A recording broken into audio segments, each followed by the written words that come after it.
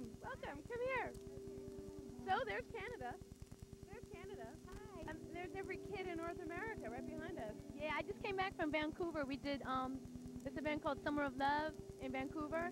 It's actually 2 hours north in Whistler. I did it last weekend. It was in a dried out riverbed with panoramic mountains. It was beautiful. It was the best scene. Was it sort of peace and love?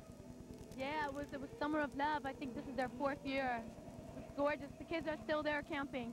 Oh, wow. Yeah, they had a lot of good DJs. How does it compare to something like this?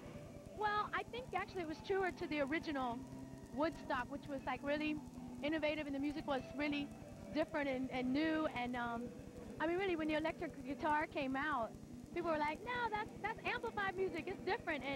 And I think that's kind of how the digitized music is today. And I think Woodstock is a beautiful tradition to carry on, you know. But I was happy to be here for Ravestock, which was the digitized section, you know. But you look great. You were up really late partying last night with the big rave. It was great.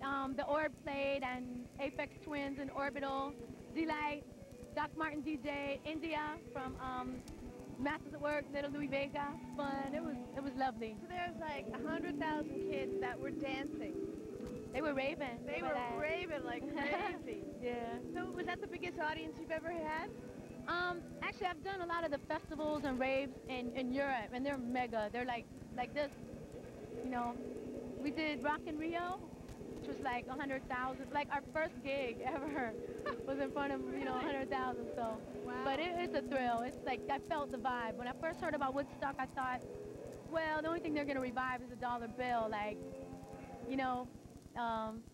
Make peace and the dollar bill. But actually coming here, I realized these are music lovers. They're here to celebrate nature, and it turned out to be really nice. So what are you going to do? You've done your gig. You were up all night partying. Are you just going to hang out for the next couple of days? Insane in the memory. Cypress Hills getting ready to come on. I want to stick around for them, and I want to see Salt and Pepper. And I want to go to the Surreal City. Yeah, I haven't been there yet. But where's your tent? Want to point it out to me? Where are you staying? It's right there. All right. Thanks a lot. All right, all right, here's DeeLite coming to you live. We'll be in Toronto and Montreal in about 2 weeks for the Future Generation event. Cool. Yeah, right. We'll be there. Well, what we're going to show people are your rave. We were there last night. We were great. up all night partying with you. Right. And this is what a rave at Woodstock looks like with DeeLite.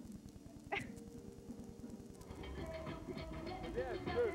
Very fucking